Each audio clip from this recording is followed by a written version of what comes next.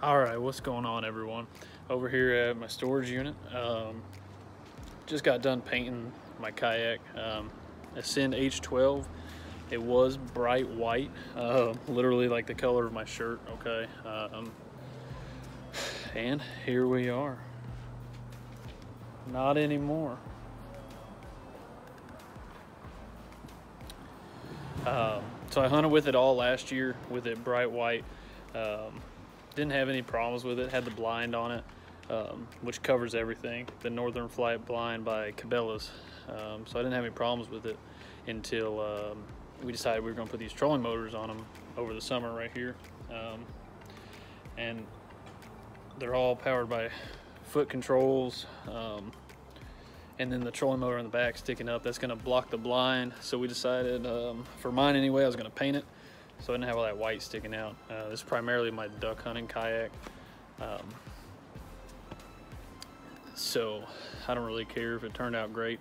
I originally didn't plan on painting the inside, but I went ahead, had some extra paint, went ahead and just painted it. The inside takes a lot of abuse, so it's probably not going to hold up too well. But the outside hopefully should hold up good enough. I don't care to touch it up. It's all just spray paint. And then some clear coat, some matte clear coat on the end of it. And I used a stencil kit that I got off Amazon. I'll put the link for that down below in the description.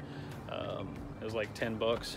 Really, if you didn't even want to use stencils, you could just spray it one color and then use another color or two, and just some natural vegetation as stencils. Make your own stencils. But like I said, they were only about 10 bucks, so they were worth it. And if it gets tore up or anything, I can just buy a can of spray paint for 5 bucks and touch it up real quick during duck season. So let's see what products I use, man.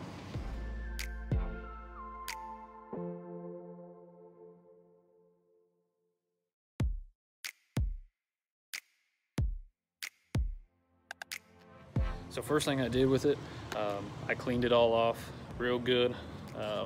Then I scuffed it up with just a gray scuff pad.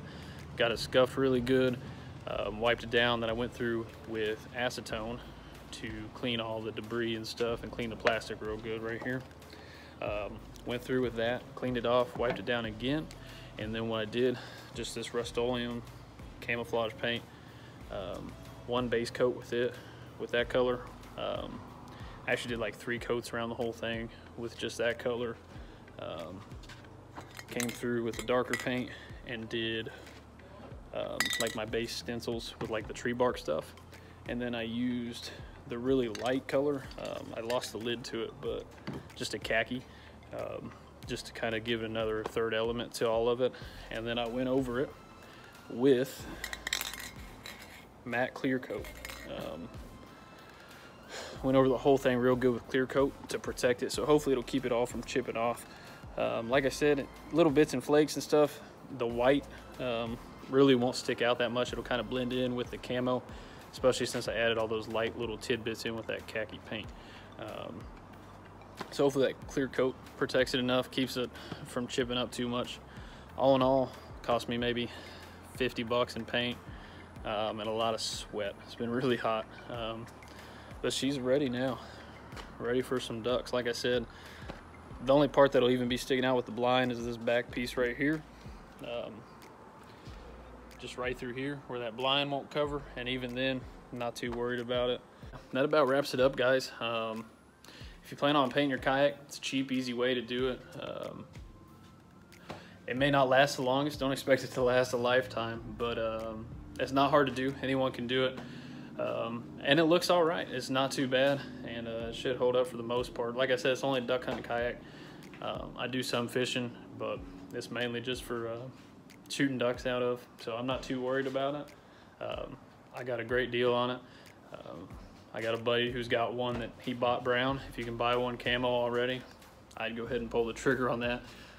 I got mine 50% off on clearance, and all I had was a white one, so I rolled with it and spent 50 bucks on spray paint a year later. So I'm excited. If you guys want to see a video on my trolling motor and stuff, I'll be posting that up here soon too, so you guys can check that out as well. And just talking about the kayak and the Northern Flight blind and I'll be making a few videos on how I hunt out of them and how it worked for me. I love it. It's super awesome. Easy to get in places where big boats can't.